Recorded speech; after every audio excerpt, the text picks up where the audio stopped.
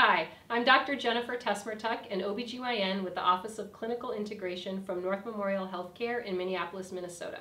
I'm here today with my colleague, Becky Cooper, a registered nurse from Labor and Delivery. And today we're going to demonstrate how to do quantified blood loss, or QBL, during a vaginal delivery. There are really two important things to remember about quantified blood loss. The first is that we're not looking for a perfect, precise measurement. Rather, we're looking for something that's better than what we currently do, and that's a visual estimated blood loss. That's because we know from studies that visually estimating blood loss underestimates actual blood loss by 33 to 50%, and it's particularly bad for patients who have a hemorrhage or lose more than 1,000 mils of blood. The second thing to remember about quantified blood loss is that it has two components. The first is a measured or volume component that comes from the under buttocks drape, and the second is a mass or a weighed component that comes from weighing any sponges that are blood soaked after the delivery. So now we're going to turn our attention to the delivery and the patient's bed. Most of the blood loss in a delivery occurs after delivery of the baby and after delivery of the placenta. So before delivery of the baby, any fluid volume that you have in the bag might be from other sources, such as urine or amniotic fluid volume. In this case, let's say I did a urinary catheterization on the patient prior to pushing. So we have some urine in the bag. Here we have approximately 100 mils of urine in the bag that we're going to want to subtract off at the end of the case when we calculate our total quantified blood loss. Now let's turn our attention to the delivery. So quantified blood loss is really something that Becky and I need to calculate as a team. So I want to be sure she knows how much volume I have in the bag. Becky, there's 100 mils of urine in the bag. Would you just remind me at the end of the case to subtract that off? Sure, I'm going to jot that down. Great. Now we'll go ahead and do our delivery. I'll clamp and cut the cord and hand baby off.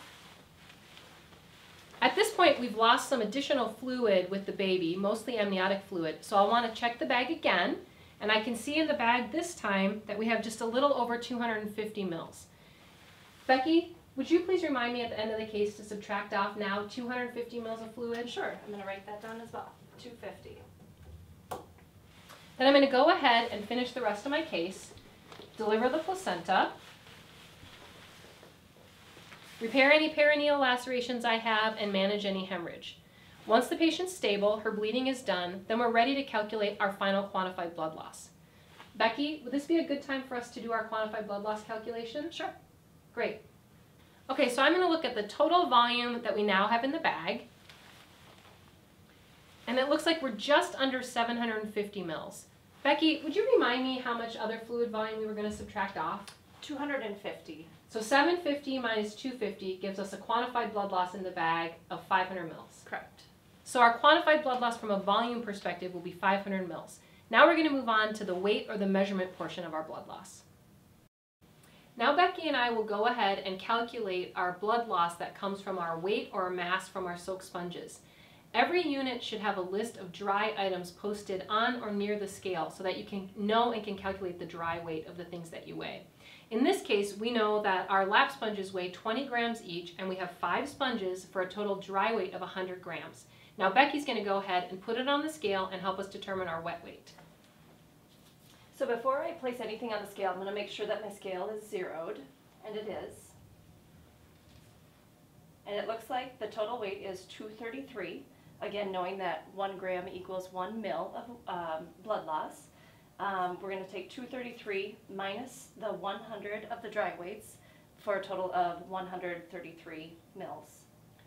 Right, so then we'll take our calculated weight and add it to our volume from the under buttocks drape. So we had 500 mils in the under buttocks drape, right Becky? Correct. And 133 here, so our total quantified blood loss for this case is 633 mils. Correct.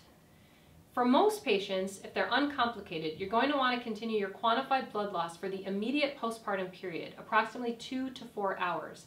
But for patients who have a hemorrhage and lose more than 1,000 mils of blood, you're going to want to continue the quantified blood loss for a prolonged period of time until they're stable. Therefore, we recommend that you train your labor and delivery staff and your postpartum staff in how to continue to do weights so they can give a quantified blood loss. Thanks for your attention today, and good luck with your own quantified blood loss.